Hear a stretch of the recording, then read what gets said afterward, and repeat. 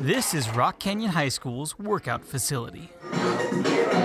For juniors and seniors in the fire science class, it's more than just building the body. It's a very physical job. Fire departments are hiring professional strength coaches. Nice! They're building trust. You got this. We always work out together, so we like cheer each other on. When they come in here day one, they don't know each other. A couple weeks into it, they're like family. Ready? Buck up! Doing good. I knew that being a firefighter is very physically demanding, and it certainly has been so far. Minute 33, hey, not bad. A lot of them want to be firefighters and really serious about doing this. This is hands-on experience.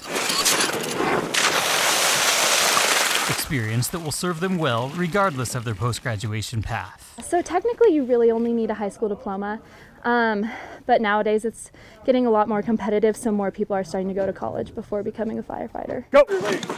Coming here and doing this program and learning all the new things about it. There you go. Keep feeding it, there you go. Kind of the techniques and all that, it's really inspired me.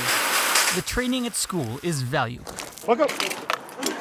The training with current firefighters from South Metro and elsewhere. Being able to train with them once a month, I think, is hugely important in this program. This is the Littleton Fire Training Tower. Some guys are on shift, some guys are off duty, but they're here to help you guys out. It's where the classroom training meets real-world scenarios.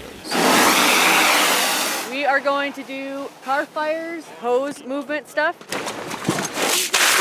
We're going to do some more forcible entry.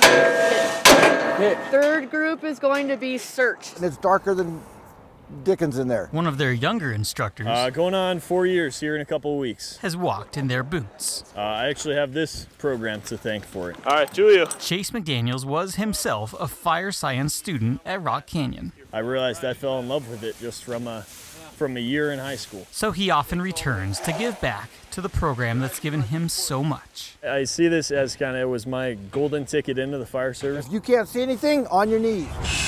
It's a career that's built on trust. We have some really good days and some really bad days where you run on difficult, intense and critical calls. Victim! We're gonna have to drag him out. Why do we go into buildings that are on fire?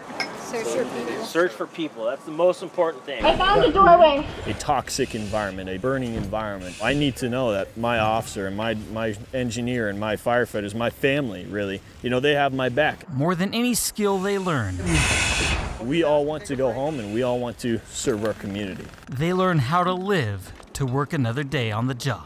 Best job in the world.